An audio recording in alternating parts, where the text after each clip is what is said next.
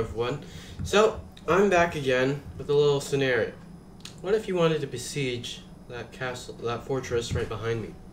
So, we already went over the basics. Link is in the description and at the end of the video. But what happens if you wanted to besiege that fortress, as I said before? Well, first we got the food stuff down, but now we actually need to place, well, cannons and catapults and all that down. So, here's a really easy way to do it. First, you have to get a siege engineer.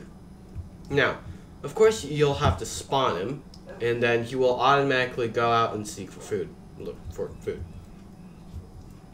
Now, once he's done eating or doing whatever he wants to do, you'll simply just have to spawn the item that you want him to use. For example, I have a tree bucket in my hand.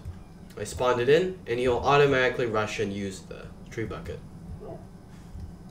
And now, if there's anything within his range, he'll immediately fire from using the tree bucket.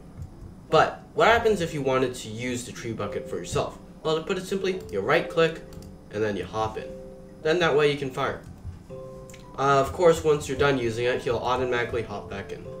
That concludes the tutorial, and yeah, make sure to like and subscribe and hit that notification bell, and I'll see you all in the next video.